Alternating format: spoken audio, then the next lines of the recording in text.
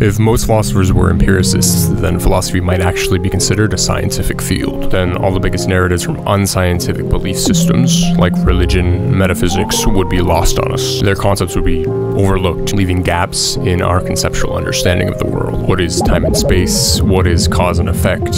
Identity, relation, awareness, self-awareness. It's vital to have underlying strata of hypothesis before science can begin to explore these things. When high-level representation becomes relevant in psychology, economics, particle physics, when we want to traverse the horizon of truth with a tether of logical reasoning. A way to make philosophy more amenable to the scientific method is to use formal logic as a metatheoretic language that objectifies otherwise subjective concepts. So we could say only if there's logic, then there's philosophy and science.